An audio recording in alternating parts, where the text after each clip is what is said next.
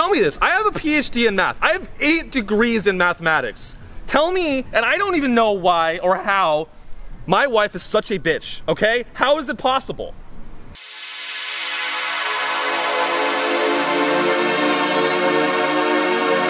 I ask myself every day, what is the root cause of depression in Americans? And I'm sorry, one moment. Hey, did my Xanax come? Oh, I'll check. Okay, yeah, check on that. Thanks. Hey everybody, I'm just gonna reset the room real quick.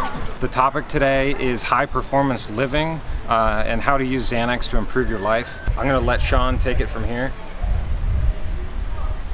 Also, please do Venmo me the $35. That's very important. I'm not going to do this for free. Hey everyone, welcome to the room. I just wanted to talk about an industry that doesn't get a lot of press, which is porn, and its impacts on culture and how I can get involved. As I was saying, what is the root cause of depression? Why are people sad? And I think it has something to do with jazz. As we continue to progress into the 2020s, I just want everyone to know that I'm here, and I'm here to support you, my thousands of followers. What's up? There's some of them now, actually. Let me level with you guys. Let me make this as clear as I can. Remember the dragon. Close your eyes and he will become real. People, they try to put labels on me.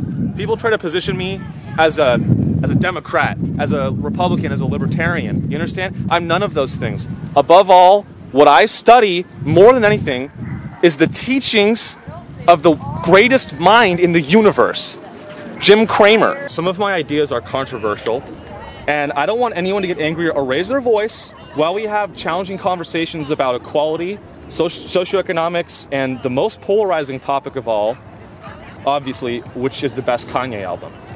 If you want to understand anything that I'm talking about, you need to watch Corey in the House.